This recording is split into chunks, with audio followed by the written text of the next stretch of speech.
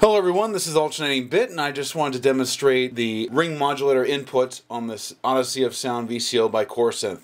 Just give you an idea of how different that will shape the sound. Basically, I'm plugging in a pulse or wave source from a .com Q106 into the RM input, and so let's first hear the, you'll hear it without, and then I'll make a few other changes just so you can see how that shapes the sound.